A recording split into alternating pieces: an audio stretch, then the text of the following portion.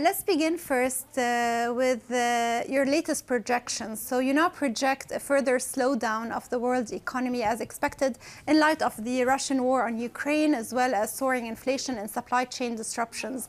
What are your latest projections and how do they compare with the ones in January? And what are the factors that concern you the most and that might cause you to further cut growth projections moving forward or raise inflation forecasts? Thank you very much for having me. Indeed, the war in Ukraine has been a major setback for the global recovery.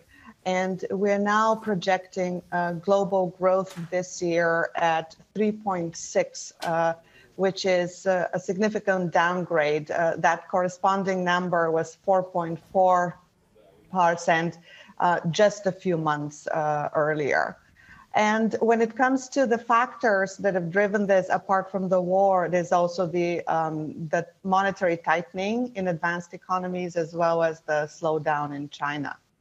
And when it comes to the risks and the type of things that worries us, the list is long. On top, of course, is the possibility of intensification of the war and escalation of the sanctions, as well as the possibility of social unrest in light of the high food prices, as well as the possibility that inflation expectations become unanchored. And of course, we should not forget that we're still having the COVID pandemic going on. So one could also see an intensification of that, which would also be a negative shock for the global recovery. As you mentioned, obviously, there's a lot of worry around Ukraine and Russia and the war that's ongoing. So the Ukrainian economy will significantly contract this year. So what are the latest projections when it comes to that? And what are the downside risks, first of all? Second of all, how are talks progressing for the post-war plans to rebuild Ukraine and maintain financial stability? The loss of life that we've seen has been mounting, and just the overall devastation, including of the critical infrastructure, physical capital, has just been unimaginable. So at this stage, as you can imagine, making any type of projections is really hard. That said, we do have a forecast of this year for the Ukrainian economy to contract by 35%. But as I said, this is subject to enormous uncertainty. And of course, we all hope that there will be a peaceful resolution to the war, and then we would be in a position to be talking and to be thinking about the reconstruction of Ukraine, which is going to be a multi-year project. Are you concerned about the possibility of either sanctioning the Russian energy sector should the war escalate, or at the very least, are you concerned about the impact on energy markets should Europe eventually wean itself off Russian oil and gas? And do you even see that as a possibility? Well, our baseline projections, the one that I mentioned, do not incorporate that escalation of sanctions. It just assumes that the sanctions stay broadly at the level that they are. And even with that assumption, we have significant downgrades of the growth forecast in Europe in particular. Now, we did consider the scenario, the one that you mentioned, in an adverse scenario in our upcoming report.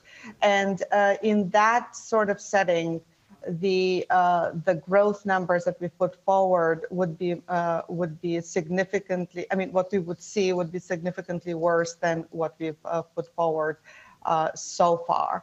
And of course, the impact of that on the Russian economy is going to be even larger. So any specific numbers in this regard? Well, in the adverse scenario that we've considered the escalation of sanctions to include energy market, together with further effects through higher commodity prices as well as higher inflation, in that type of scenario, the cumulative loss in terms of Russian GDP by the end of 2027 is in the order of 15%. Now, for the euro area, I mean, for Europe, for the EU, actually, as a whole, that hit on the level of real GDP is somewhere around 3% in 2023. To a lesser extent, we're already seeing Russia maybe struggle to find buyers for its oil. So should this escalate, to what extent will the Russian economy be impacted if it can, at the first stage, not find buyers for its oil and gas? Well, if one were to think of that scenario of further energy sanctions and such, of course, the impact on the Russian economy would be substantial, including through the much reduced export earnings. In the baseline, again, without such further sanctions, we are already projecting a decline in real growth in Russia in the order of minus 8.5. So again, if we were to be in a scenario of energy sanctions, then these numbers are going to be much, much worse. Inflation is a major concern around the world as well at the moment, especially since economic growth is still recovering from the COVID-19 pandemic. So we have seen a number of central banks raise rates to combat inflation, with further increases expected this year. Where do you see the sweet spot for rate hikes versus protecting economic growth? Inflation has become a major problem, and it was already becoming, inflation was becoming higher and more broad-based even prior to the war. Now, with that supply shock, with the supply shock of the high commodity prices that we've seen even further upward pressure, especially when it comes to food and energy prices. So in that context, I think the main job of central banks is to tackle that inflation problem and to make sure that there is no kind of spiral between higher prices and then higher wages and high inflation expectations that then feed back into higher prices. Because ultimately, severing that link and making sure that it does not become an even bigger problem is what is going to protect real incomes and make sure that growth proceeds going forward. Last but not least, how concerned are you about persistent inflation as a result of the war, supply chain disruptions, rising commodity and food prices as well? And where do you see oil prices on average this year and maybe next?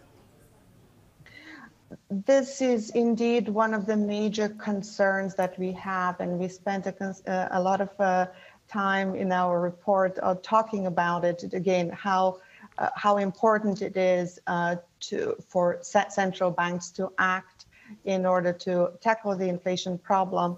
And of course, this is going to be really challenging, especially in an environment of higher commodity prices. Our forecasts, which are based on market pricing, are for average oil prices to be around 1.6 this year, which is a significant increase relative to last year when that number was $69 per barrel.